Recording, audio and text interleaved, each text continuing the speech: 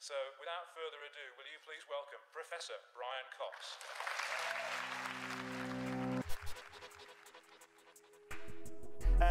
I want to talk about kind of a small goal.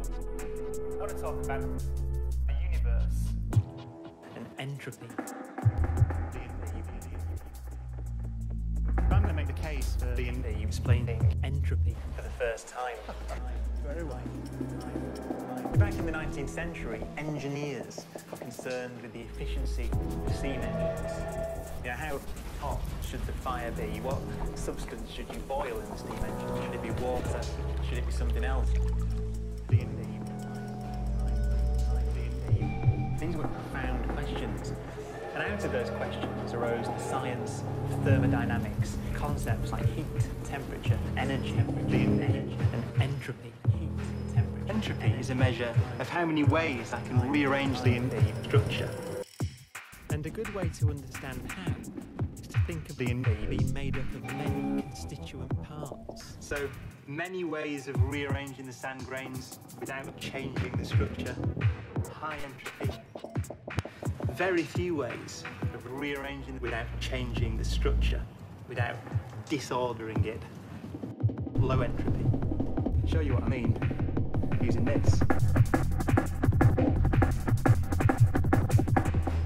It is noticeably heavier. So, low entropy. Think of order in the universe.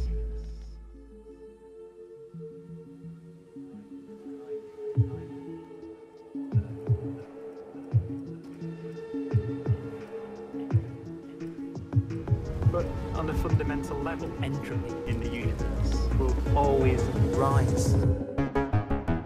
Entropy explains why, left to the mercy of the elements, water crumbles, ice shatters, and buildings collapse. So we think that the matter inside black dwarfs, the last matter in the universe, will eventually evaporate away and be carried off into the void as radiation, leaving absolutely nothing behind. Heavy.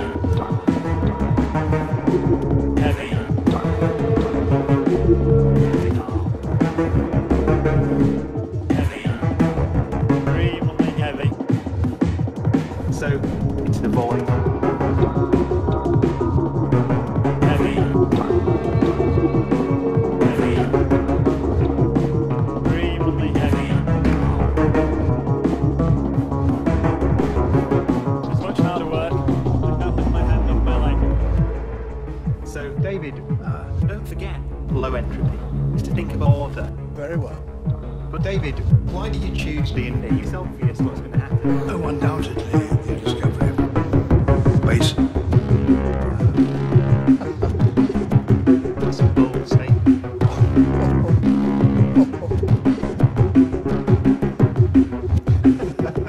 But he feels sick. David, in the language of entropy, the universe will become less ordered. So the question is, why?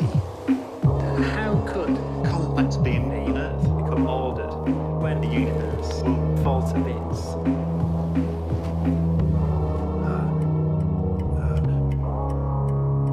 Nobody knows. And the answer is Very well.